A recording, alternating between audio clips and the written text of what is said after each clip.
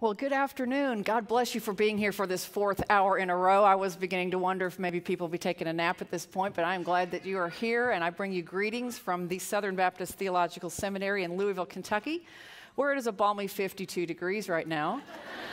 And it was a little dicey getting up here yesterday. I was beginning to wonder if I was going to get to be here, but I'm grateful to be here. And if you're coming to Minneapolis, which just happens to be my first time ever to Minneapolis, believe it or not, why not come when there's like record-setting cold? This is great. Like, I don't want to come up here and people go, how was it? Well, it was 40 degrees. No, so it's going to be minus 30 on Wednesday, I think it is. So great, wonderful. We're inside. We're in ignorant bliss.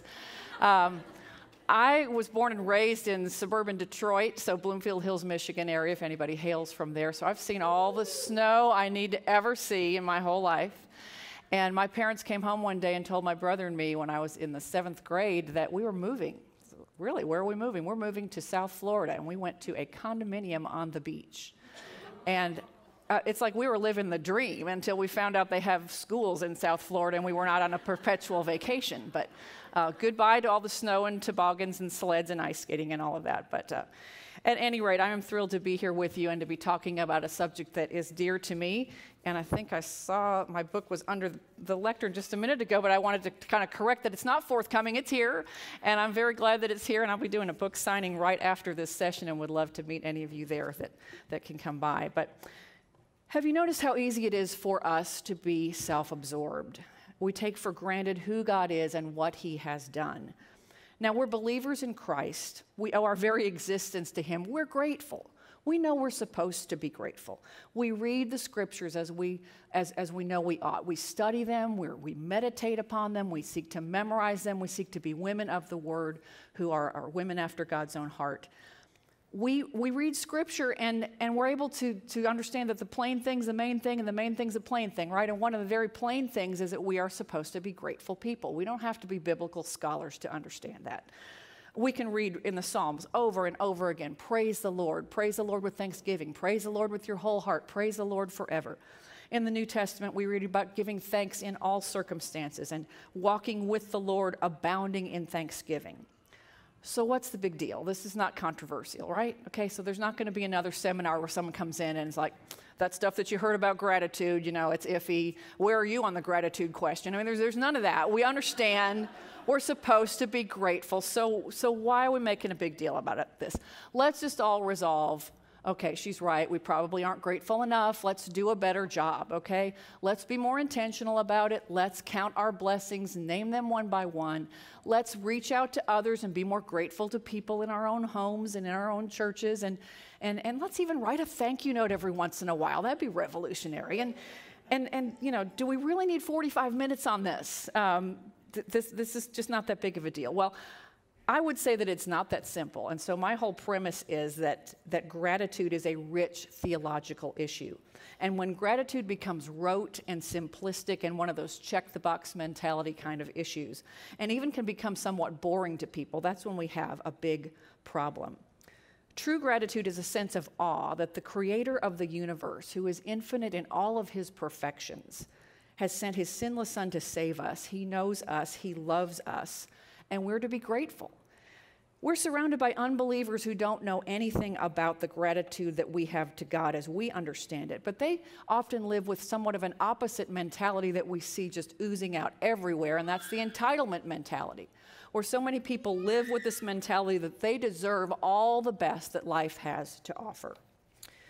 And this is nothing new.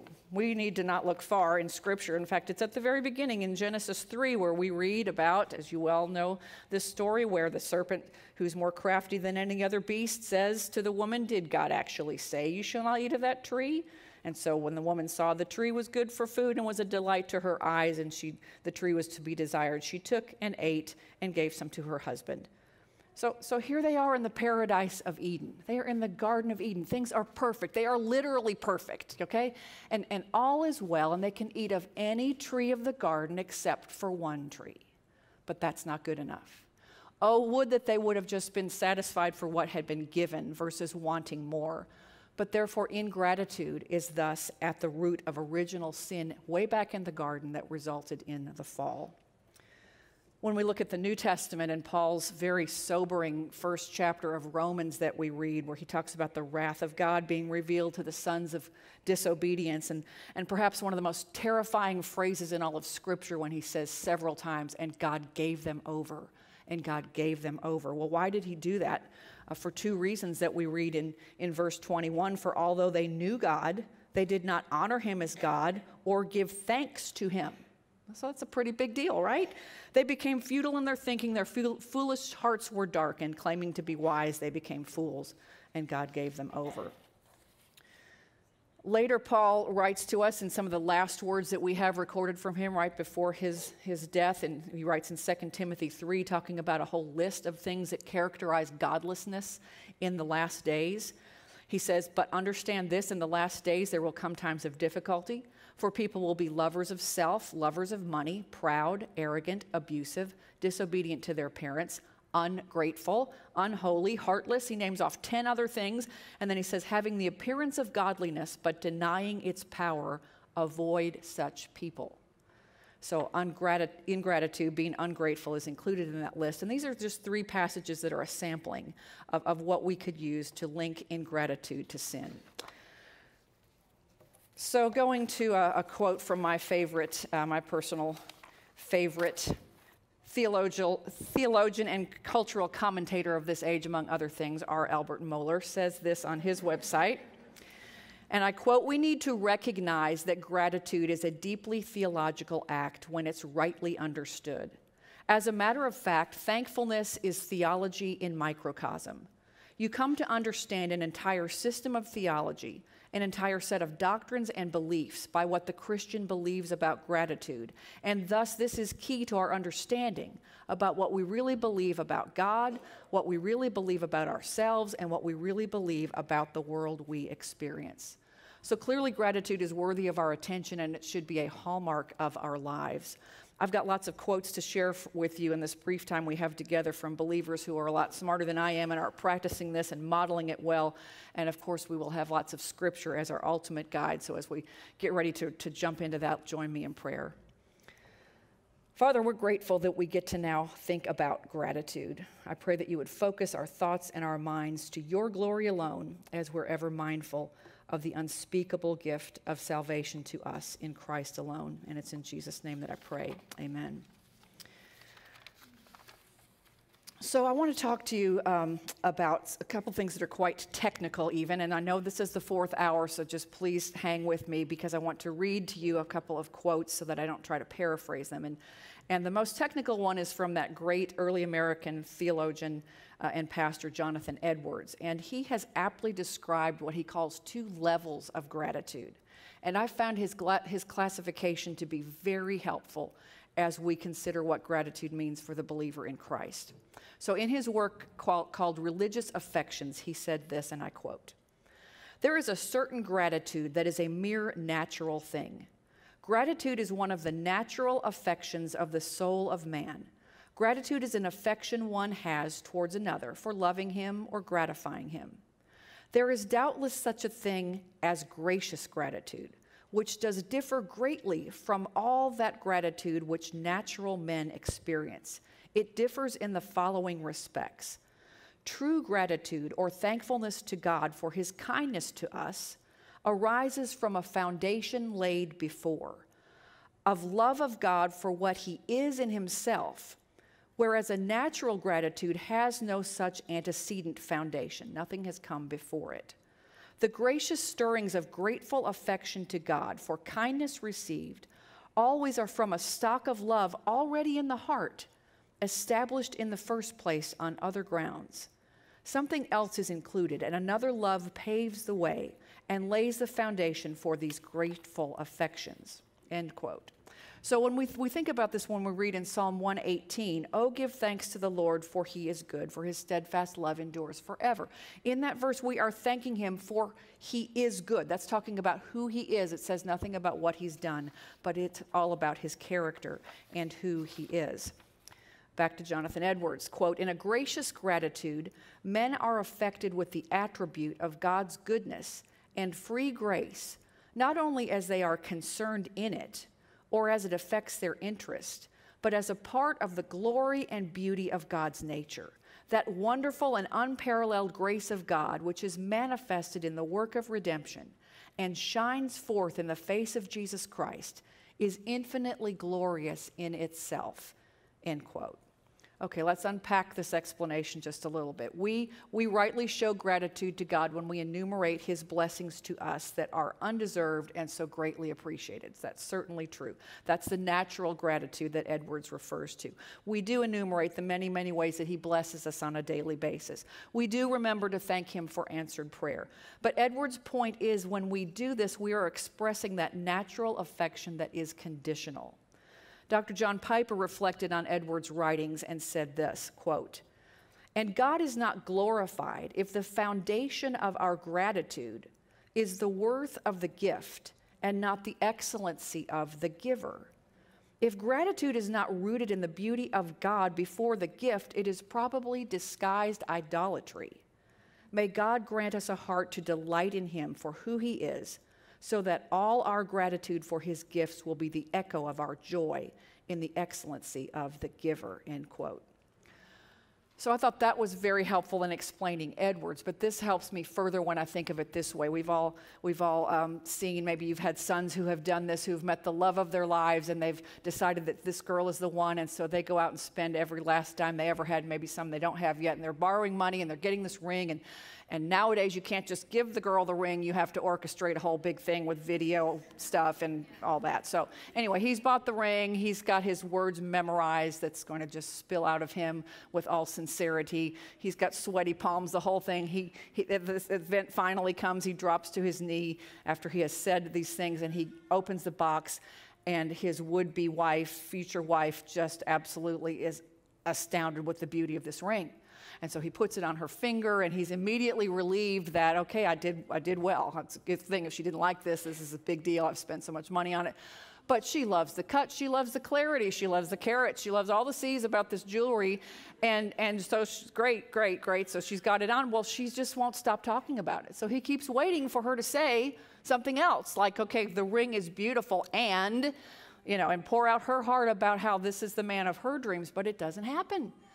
And how weird would it be if they then go to talk to the parents and the family and everybody's happy for them, and all she can do is go, "This ring, can you believe the ring? It's just, look at it from this angle, this angle, this angle." That guy would be nuts to marry her. All he knows about her is that she appreciates his taste in jewelry, right? But he doesn't know anything about what she thinks about him, and that is somewhat a poor example, but it maybe helps us put a little bit of light on what Edwards is trying to say, when all we do is thank God for all the things he's given us, but we just jump right past and never come back to who he is. And the fact that the gifts he gives us don't make us want to be thankful to him in and of themselves. We are first and foremost thankful to God for who he is. Chuck Colson was another one that helped kind of clarify Edwards' concept when he said this. He said, "The gracious gratitude for who God is also goes to the heart of who we are in Christ. It's relational rather than conditional. Though our world may shatter, we are secure in him. The fount of our joy, the love of the God who made us and saved us, cannot be quenched by any power that exists," Romans 8. People who are filled with such radical gratitude are unstoppable, irrepressible, overflowing with what C.S. Lewis called the good infection, the supernatural, refreshing love of God that draws others to him, end quote. Okay, so this is what we want, ladies. This is what we want to possess. The natural gratitude that Edwards calls it is a genuine, frequent appreciation to the Lord for his blessings, but it's not likely to be prevalent when things go wrong. And one more quote from Chuck Colson. He said, "That kind of gratitude can't buoy us in difficult times, nor does it by itself truly please God. And to paraphrase Jesus, even pagans can give thanks when things are going well."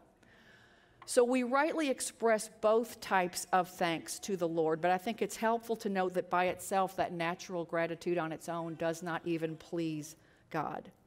Gracious gratitude is what should spring up as that constant fountain that we're ever mindful of, God's character and his attributes. We read about that abounding fountain in Colossians 2, 6, and 7. We'll come back to that again.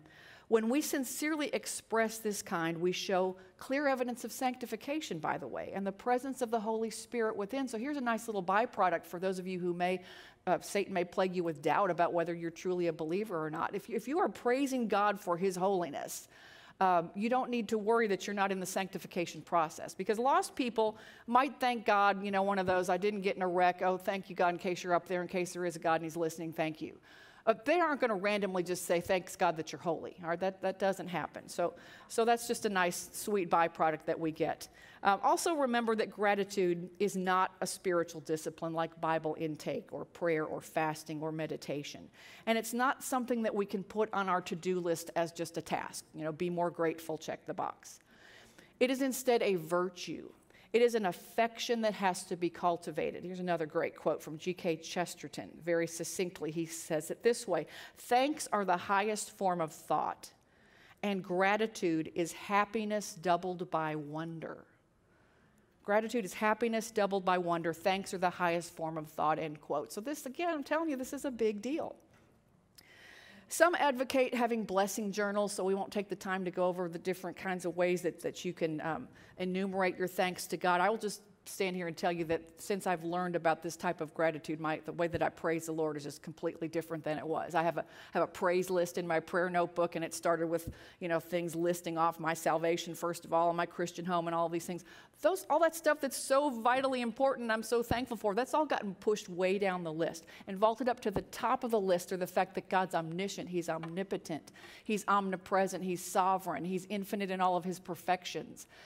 All these things that we will never be, that he always is. We praise him for that first and foremost. And then we add to that his other attributes that as image bearers of God, we hope to be able to develop and to cultivate. And we're told to be holy as he is holy. We're commanded to be loving and patient and long-suffering and all of those things that he always is. And so that's where I want my praise to him to begin every time I praise the Lord, with that gracious gratitude. So however you want to do that, whatever form you want to use, you want to have an app for it or some kind of list on your phone, go ahead. I won't go off on a tangent, but I do prefer, I have a paper planner. That's a whole thing I teach my student wives about, getting ready to do that in Louisville tomorrow. But I also I love having just a paper system that I use for prayer requests and praises and all of that. It is spiritually healthy for us to be specific as we thank the Lord about his daily provisions, and of course, it is biblical. Ephesians 5:20, giving thanks always for all things to God the Father in the name of the Lord Jesus Christ. Okay, so if all of that is true, again, we could go to dinner early if we just ended up here, but I have to just ask the question, if all of that is true, and I believe it is, and I don't think anyone's arguing that, why is it that as believers we just are so lax in this area? And so I have come up with what I consider to be 4 big obstacles to gratitude. Your 4 may be different than mine. That's fine. I wrote the book that I put these 4 in. I'm glad for you to write another book and put 4 other ones in there. But I think in a room this size, there are going to be at least several people who will fall into each one of these categories. So we're going to run through these 4 obstacles and some biblical ways to counter them. The first one may be one that you may not come up with if given a long time to come up with reasons. But I think some people struggle with gratitude, not for the difficult circumstances that they personally have or that they know will come as a result of life, but they struggle with gratitude and peace related to the rejection of the gospel by those they love. And it's just overwhelming, and it's just hard for them to be able to fully praise the Lord when they think about being in paradise with him forever without those loved ones. They would sooner face a life-threatening disease because they're certain of the safety of the fact that their own life is hidden with Christ in God forever. But the physically healthy but spiritually dead people in their lives overwhelm their thoughts and interfere with gracious gratitude. So Psalm 111:1 and Psalm 9:1 both say, I will give thanks with my whole heart. And that's a struggle for them because they want to be grateful. They love the Lord with all of their heart, but this is why they're torn. Now, we see through a glass dimly, and we want to hurry up the results, don't we? We just want to be in control. We just want to fix it, and particularly when we want to fix that, we long for lost people to come to Christ, and we know that he is at work in his own timetable. I recently heard an amazing story that was just an encouragement to me on this particular topic, and it's about a family with 7 children, and only the father was a believer, and by the time he died, one of his children was a believer. So he died and left behind this one son in an unbelieving family. And so that son just continued to live out the gospel in front of that family and was just so burdened as he's the only one who trusts Christ.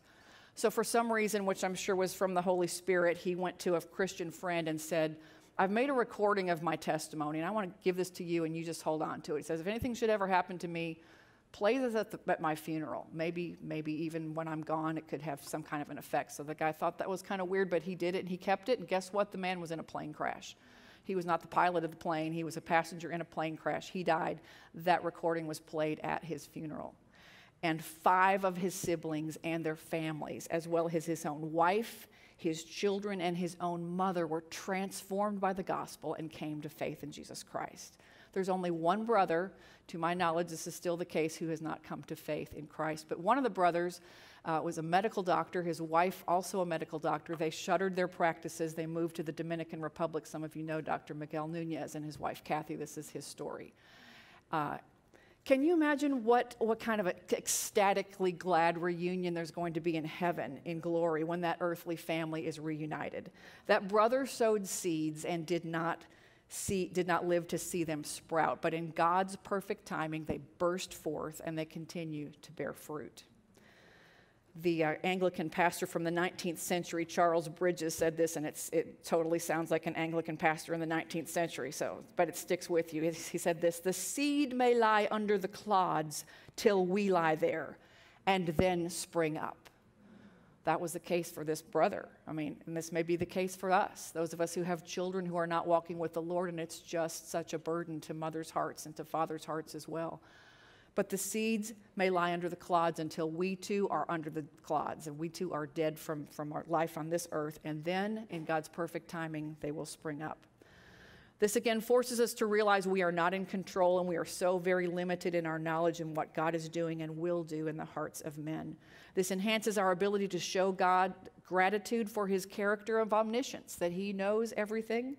We have to place our trust in him daily and keep on praying, as we read in Colossians 3, for that peace of Christ to rule in our hearts. Don't just pray that. Don't just read it and move on. You got to go back, and sometimes we got to just keep praying it until we believe it. Just keep praying it until the Lord truly causes that to reign in our hearts. We don't do this so that we can beg God to somehow change his mind, but to change us as we grow closer to him and deepen our relationship. Do you ever marvel by the fact, just by the way, that we're not only commanded to pray, but we have the privilege to pray? The God of the universe wants to hear from us, from you and me and everyone in this room.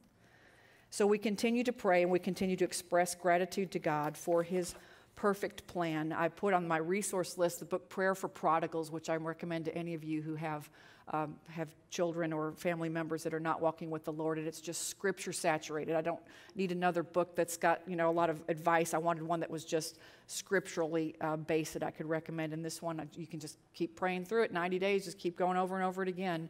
Also in my prayer journal, I just have a list, sadly now, I just have a list that's called a prodigal list. And every time I meet with people and talk to people whose child's not praying, not walking with the Lord, I want to get that child's name, and I am praying many times through tears for that child who knows the truth, who was raised in a home where Christ was exalted, that child will come back to the Lord. We can meditate for this particular obstacle on Isaiah 55, 8, and 9. For my thoughts are not your thoughts, neither are my ways your ways, declares the Lord. For as the heavens are higher than the earth, so are my ways higher than your ways, and my thoughts than your thoughts.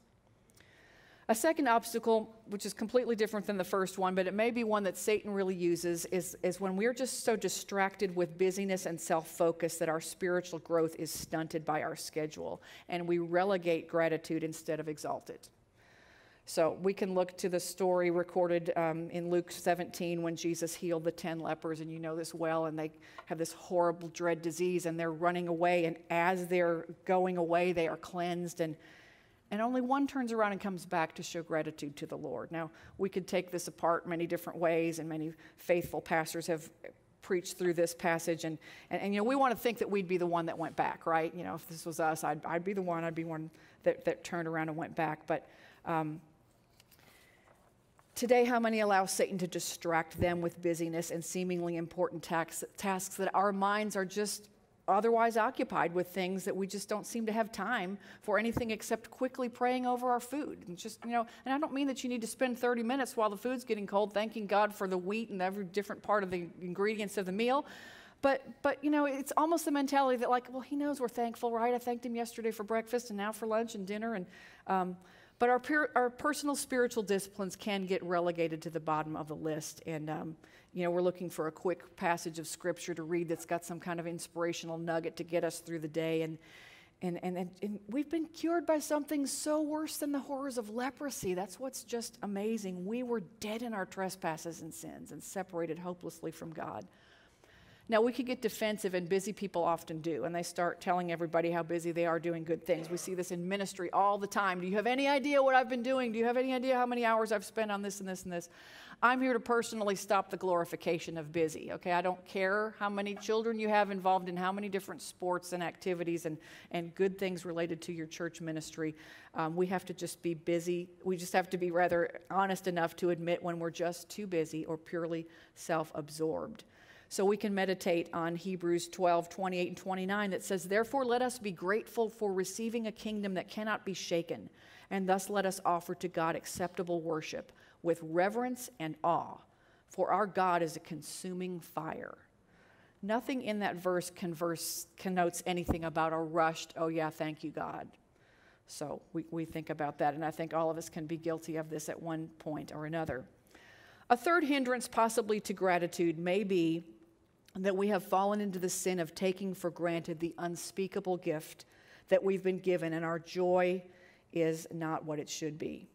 Instead, we've been bogged down by envy and discontent in our personal circumstances. Now, we only can walk in our own shoes. I fully realize that. We do not know the half of what some people bear, from physical to emotional to economic burdens. We heard in one of the seminars this afternoon how this couple just kept this under the radar because they didn't want anyone to know about it, but it's a thorn in the flesh for sure that's constantly present. It's a struggle every day for people to push through and be grateful to God for who he is as well as what he's been given. Well, I'm not here to minimize that. I'm not here at all to talk down towards people that are dealing with that, but I would just point you to Paul, who had that thorn in the flesh that we're so well aware of. We don't know what it was.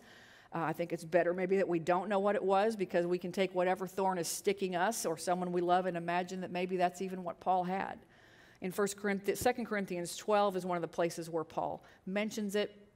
I heard an excellent sermon on this particular passage preached by Dr. Heath Lambert in the Southern Seminary Chapel not long ago, and I thought he made such an excellent point that I will paraphrase for you here. He said, Paul was arguably the greatest Christian who ever lived.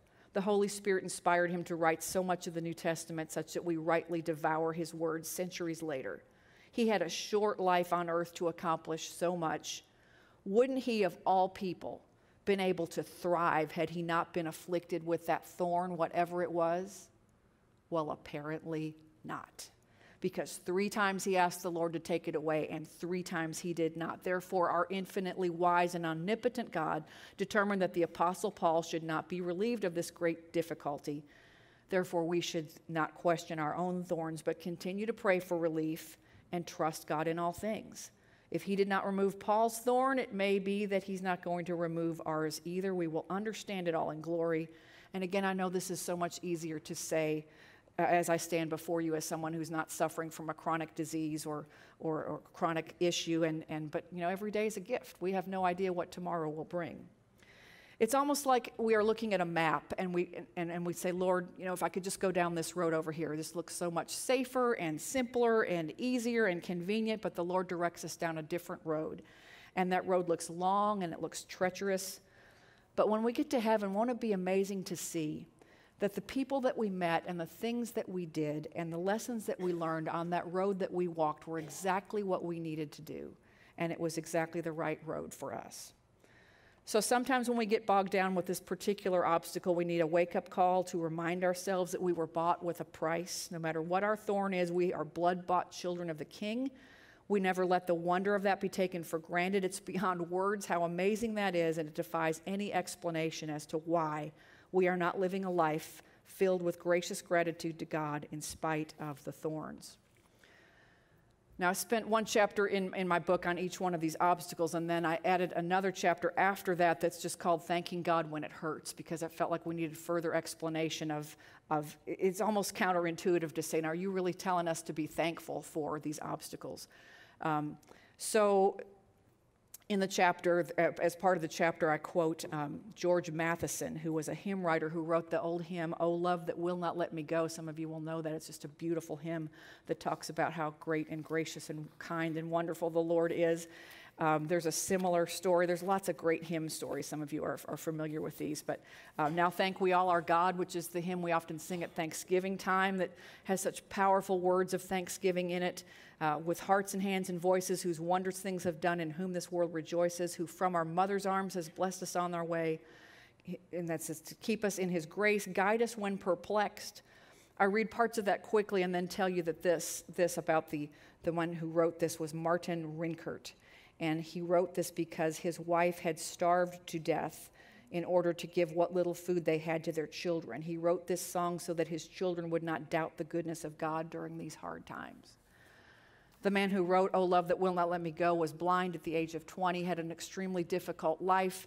So what I would put out here is, if these things were to happen to us, would we today sit down and write a hymn about it? I don't know that we would. Some of you might, but I don't think it's so audacious then to suggest that we thank God for the thorns, and not in any kind of a weirdo like, oh, dear God, thank you that I'm plagued with this disease or this circumstance, but to look for what the Lord is doing through this. George Matheson, the man who wrote "A Love That Will Not Let Me Go," prayed this beautiful prayer. I'll read a part of it. He said, "My God, I have never thanked thee for the thorns. I have thanked thee 1,000 times for my roses, but never once for my thorns. Teach me the glory of the cross I bear. Teach me the value of the thorns. Show me that I have climbed closer to thee along the path of pain. Show me that through my tears, the colors of your rainbow look much more brilliant." And again, I remind you that's written by a man who's blind. And he's talking about the richness of the rainbow. So in this chapter, I hope it's helpful. I gave 10 different ways that we can thank the Lord for the thorns. So whether it's thanking him because whether we escape or endure this affliction, our life is forever hidden with Christ in God. And I give a scripture with each one of these. We can thank the Lord for the thorn because he's teaching us an important lesson in this process that we wouldn't have learned otherwise. We can thank him because the dependence that we have on him during this grief takes away any thought we have of self-reliance. So hopefully that is helpful. But I hope that many of you who have this particular obstacle that you would admit to is impairing your gratitude, that you would be one who just gladly prays Scripture. Do you do that? Dr. Don Whitney's written a wonderful book called Praying the Psalms. He's one of our spiritual formation professors, and it's so simple to do this, and it takes care of the issue of when you're at wit's end and you just keep saying the same things over and over again and you feel like your prayer life is just really stymied. Start praying back the words of Scripture to the Lord. Go to the Psalms. Go to Psalm 51 if you're going through a particular season. "Create in me a clean heart, O God. Renew a right spirit within me. Cast me not from your presence. Take not your Holy Spirit from me. Restore to me the joy of my salvation, of your salvation, and uphold me with a willing spirit." So I know this is hard to do, but the Lord is aware of all this, and this will be a balm to your soul like no other when you pray the words of the Lord back to him with all sincerity. So quickly, a fourth possible hindrance may be that you allow doubt to plague you. So you don't know me. I sort of mentioned a minute ago that the Lord called me to himself at an early age. I was born into a Christian home with godly Christian parents, and my life has just been one blessing upon another. Of course, there have been things along the way that have grown me and stretched me and shaped me, but I've never had any disaster befall me, and I praise the Lord for that I've never been tempted to stray off the path. I've never had to, wander off and then come back and return to the church, but the Lord has just blessed me every single step of the way, and I just praise him that I didn't have to go through so many things that so many others do. But let me also stress that I was just as lost and hopelessly unable to save myself as the worst sinner. So that goes without saying. But there are others who have had just a really rough life before they came to faith in Christ. There are many shameful acts that happened, and they have sometimes trouble realizing that God has called called himself to them and saved him forever, that you're a new creation. And Satan tries to convince you that you should still carry some guilt from those old days. The scars and the life circumstances that result from your life before Christ are in the forefront of your mind, whether it's sexual immorality, abortion, maybe an outright rejection of God. This is spiritual warfare, so let's just call it what it is. This is Satan wanting to convince you that you really are not called to the Lord and you're not safe in his care forever. But it's an insult to the gospel to live with even a hint of an attitude that the righteousness of Christ is not enough to cover your sin. But that's really what you're saying when you doubt. As believers, we stand before God the Father through faith in Jesus Christ. God the Father looks at each of us through the lens of Christ's substitutionary death on the cross. And when he sees us, he is satisfied. We are justified. We are redeemed. We're in the process of sanctification. We're awaiting glorification. It's just as if we never sinned. Do you believe that? Every single one of us who has been saved should realize that and should resolve to have a life of grateful gratitude until he comes.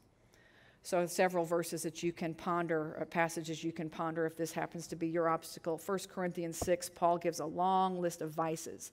And then he says, and such were some of you. But you were washed, you were sanctified, you were justified in the name of the Lord Jesus and in the Spirit of our God. And then that beautiful benediction in Jude, we read, now to him who is able to keep you from stumbling and to present you blameless before the presence of his glory with great joy. To the only God, our Savior, through Jesus Christ our Lord, be glory, majesty, dominion, and power, both now and forevermore. Amen. So those are the 4 hindrances quickly, and I wanted to now just kind of wrap up with a little bit of some practical application. It's said that gratitude is the parent virtue, meaning that it begets growth in other virtues. So if you grow in gratitude, perhaps you will grow in patience and in joy, for example. So we can hope that that is true. But it's important for us to show gratitude to those around us and to encourage other believers and to be a witness to other believers as well.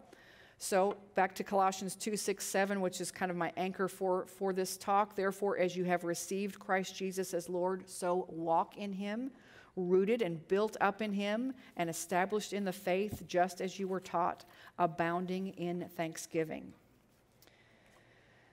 Now, Greek scholars tell us that word means overflowing. So we think of it this way. When you bump into us as believers, gratitude should spill out of us. Isn't that a great word picture? We're overflowing with it. It's not that we've just got a little bit of gratitude down in there somewhere because we're thankful. We got the love of Jesus down in our heart. You know, that great song that we like to sing, where down in my heart to stay. Well, it's supposed to be bubbling up, and it's supposed to be if you bump into us, gratitude spills out. I love that. Now, the world says this about gratitude, as coined by the ancient philosopher Tacitus. He says, men are more ready to repay an injury than a benefit, because gratitude is a burden and revenge is a pleasure. Okay, this is coming from a secular philosopher, but is there truth in that? Gratitude's a burden and revenge is a pleasure. So when we're wronged, even slightly cut off in traffic or something, are we more likely to react than when someone does something kind? We never want to have the attitude that gratitude is a burden.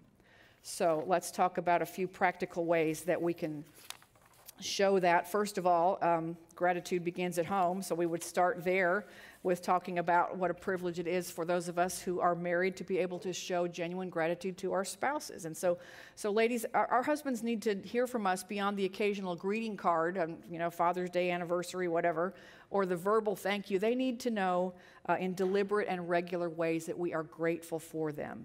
It's one thing if a man's boss, co-workers, friends, fellow church members show gratitude for what he does, but he wants to hear from you, his wife, that you note simple acts of kindness in addition to his love and his leadership and his protection and his provision. He never tires of hearing that. And I'm afraid it's all too easy for us to let husbands know things we don't appreciate, and we neglect the things that we do. One of my favorite Elizabeth Elliot quotes is actually from, she's actually quoting her second husband, Lars Gren, who said this, that if a wife is very generous, she may allow that her husband lives up to 80% of her expectations. There's always the other 20% that she would like to change, and she may chip away at it for the whole of their married life without reducing it very much. She, on the other hand, may simply decide to enjoy the 80%, and both of them will be happy. It's a down-to-earth illustration of a principle. Accept positively and actively what is given to you. Let thanksgiving be the habit of your life. There's a great tweet. There, I mean, it's just right there. Let thanksgiving be the habit of your life. So it begins at home.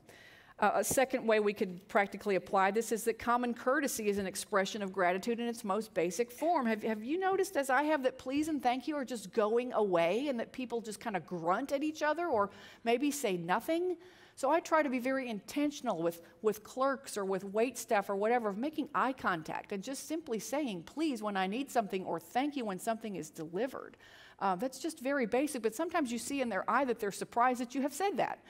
You can make someone's day by just simply saying, thank you. I noticed how you did such a fine job in this convention center. If there's someone in there cleaning the bathrooms, God love them. That's an honest job that they're doing. I wouldn't want that for anything, but it's a job, and they're doing it well. So, I mean, what would it mean for you to just go, thank you so much. You're doing a fine job today. That's gratitude in practice.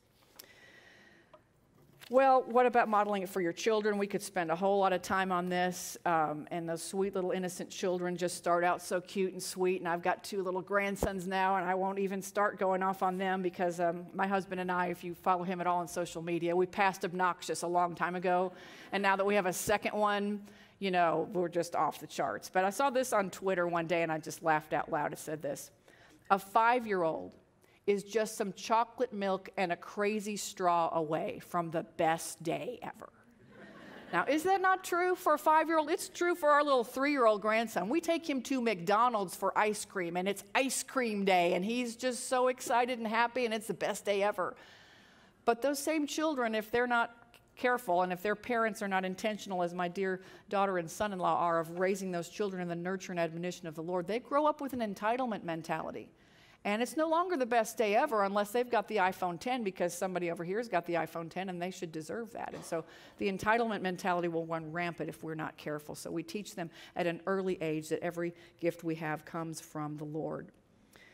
I spent a little bit of time on this in the book, and I joked about it in the opening, that thank you in writing, this would be another practical way, is not passé. I don't know who decided out there somewhere that thank you notes have gone away. You know, I'm not a dinosaur yet. I'm a grandmother, but I'm not a dinosaur. And they do still sell them, and it is still a way for us to, in an uninterrupted way, show gratitude in writing to people for something they've done, whether it's a gift they've gone to the trouble to buy and send to us, whether it's a meal they've prepared, whether it's something that they don't even know we noticed, that we take the time to just say, thank you for your service in doing this. I noted it. The Lord was honored in this. That's a great way for us to show gratitude, and we can do that. We can all be about doing that. Well, okay, I got to wrap this up because there's clapping next door. That means we're getting to the end, so let's see what I'm going to skip here and get to the end very quickly. So I want you to take away from this short seminar that as believers in Christ, we want to think about gratitude in its primary form as an affection that we have welling up within us in our meager attempts to appreciate who God is and what He has done. And then it's that whole happiness doubled by wonder. Beyond that, it's a secondary affection, right? It's that secondary affection that causes us to not only count our blessings and praise the Lord for them, but also to show others gratitude as well. Here's one other quick one as we feed on God's word in 1 Thessalonians 5. Paul's just real quick with these mandates. Rejoice always, pray without ceasing, give thanks in all circumstances, for this is the will of God in Christ Jesus for you. Okay, whole books are written about how to find the will of God. Paul's given it to us in 3 quick sound bites here. Rejoice always, pray without ceasing, give thanks in all circumstances. He doesn't say for all circumstances. He says, give thanks in all circumstances, for this is the will of God for you in Christ Jesus. Satan does not want us to be people filled with gratitude at all, so we do have to be mindful that it is indeed spiritual warfare when we are not filled with gratitude. And he reminds us of this in the end of chapter 5, his closing words at the end of 1 Peter 5. He says, humble yourselves therefore under the mighty hand of God, so that at the proper time He may exalt you, casting all your anxieties upon Him because He cares for you. Be sober-minded, be watchful. Your adversary, the devil, prowls around like a roaring lion seeking someone to devour. Resist him. Firm in your faith. knowing that the same kind of suffering is being experienced by your brotherhood throughout the world. And after you have suffered a little while, the God of all grace, who has called you to his eternal glory in Christ, will himself restore, confirm, strengthen, and establish you. To him be glory and dominion now and forever. Amen. Let's pray. Father, I thank you so much for this time together, and I pray that you will indeed help us to seek to show you, Lord, gracious gratitude every single day of our lives until we see you face to face, when we know that we will get to then bring you glorious gratitude forever in eternity. Father, help us to show natural gratitude as well, and to do it in spite of the unique obstacles that we face. Help us to embrace those thorns, Lord, knowing that it will all make perfect sense one day. And Lord, let us show gratitude to each other as it spills out from us in an abundance. And we will give you all the glory in the precious name of Jesus. Amen.